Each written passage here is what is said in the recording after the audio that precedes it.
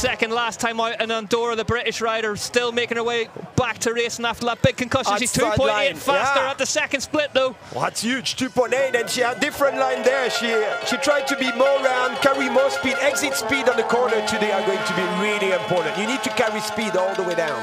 Tahnee used to submerge, she loved this, so that's kind of good that the conditions changed for her. Yeah, she basically grew up in Morzine. That's it. Of course. Yeah, if And you've now grown up lives in there. Wales. Yeah, and Wales. You know the rain. Woo! 5 Far seconds down. faster at the third split for Tahnee Seagrave. Yeah. Back in the game. Between Morzine and Wales, there aren't really many places wetter other than the deck of a submarine. But you see, she exits the speed. She don't have to crank hard. Seagrave looking good here.